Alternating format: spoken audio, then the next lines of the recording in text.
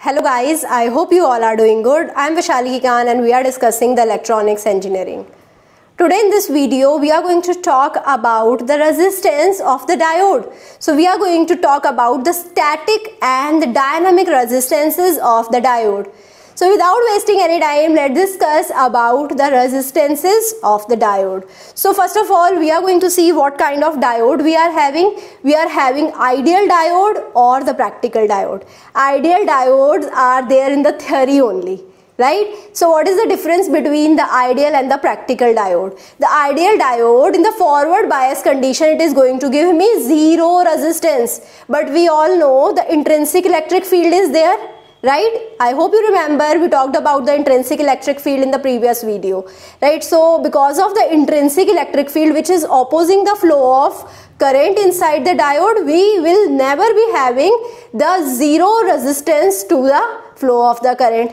Intrinsic electric field is going to provide some resistance to the flow of current, right?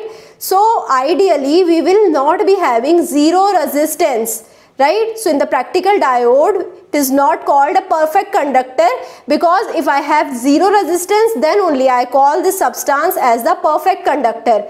Now practical diode is not a perfect conductor. So we will be having non-zero resistance in the forward bias in the practical diode. Right, and what about the reverse bias? In the reverse bias, we are considering that we have infinite resistance. Ideally, the VI characteristic graph should look like this. So this is my V, right, and this is my I, right? So ideally, the graph should look like this. So here, if I take it on the reverse side, in the reverse side, the current will be zero. So it is on the V only, right? On the y-axis we will be having some current which is flowing like this, right? So above the knee voltage I will be having the infinite current. We will be having zero resistance. We all know resistance is V is equal to IR, right? So resistance will be equal to V upon I. So now here when V upon I is infinity, so resistance is 0. When I becomes infinity, resistance will become 0. So this is the ideal condition that we have. But practically, we don't have this type of characteristics. We have already seen the VI characteristics in the previous video only, right? So there we saw that how we have the deviation from the ideal characteristics, right? So ideally, we have the zero resistance in the forward direction and the infinite resistance in the reverse bias, right? So in the reverse bias, you can see we have zero current, right? So the infinite resistance in the reverse bias, which means it will be acting like a perfect insulator, right? But it will never be acting like a perfect insulator if it is a practical diode, right? In the reverse bias, we are not having infinite resistance in the reverse bias. So when we don't have zero or infinite resistance, so we must be having some resistance in the forward or the reverse bias. So how do we calculate the resistance? So we are classifying the resistance as the static resistance and the dynamic resistance. So first we are going to see what is the static resistance. The static resistance is calculated when the diode is connected to a DC circuit. So this thing you should remember. Whenever I have a DC circuit and DC supply at the input, so then only I will be calculating the static resistance, right? So it is also known as the DC resistance or static resistance. Static resistance is given by DC voltage across the diode upon DC current flowing through the diode, right? And how we denote it? With the help of RF. Right, so this is how we denote the static resistance. Now coming to the dynamic resistance, the resistance offered by the diode to the AC signal, right? So if instead of DC signal, if I supply the AC signal to the given diode, so it will be offering the different resistance to the AC signal, and this resistance is known as the dynamic resistance. So we can calculate it with the help of slope of VI characteristic, right? So we all know we have the characteristic like this.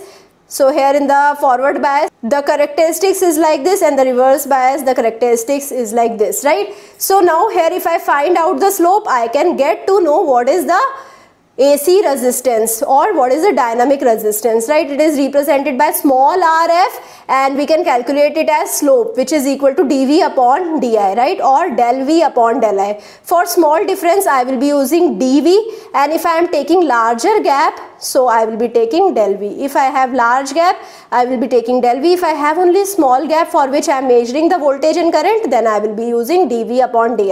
So RF would be same if I am taking dV upon dy or del V upon del I, right? So RF will be change in the voltage upon resultant change in the current. So in the terms of change, I am going to find out the dynamic resistance. So this is how it is different from the static resistance. We all know the current for a diode is non-linear and the current equation is given as I is equal to I naught exponential V upon eta Vt minus 1. Right, so this is how I will be denoting the current equation. So now I can differentiate it with respect to V. So di by dV will be equal to G, right? So how I can represent the di by dV?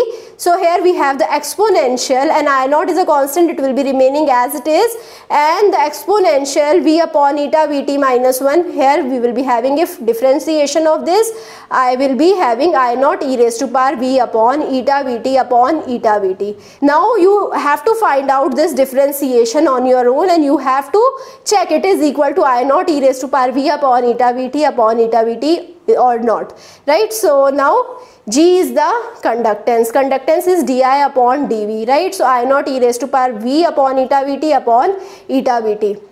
So now this can be represented as I plus I naught upon eta Vt, right? So you can take the equation of current and now you can add it to I naught and divide it by eta Vt.